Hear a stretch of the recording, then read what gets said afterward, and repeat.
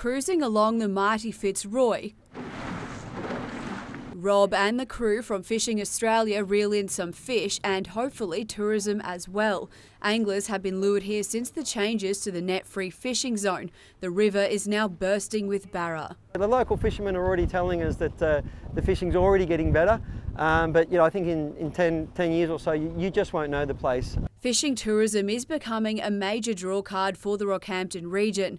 This nationwide television show is only the beginning, showcasing just how unique our river system is. It's hoped the episode filmed on the Fitzroy will reel in more and more visitors. As the fishing goes from strength to strength, and it is, the real bounty here will be in tourism. This is super unique.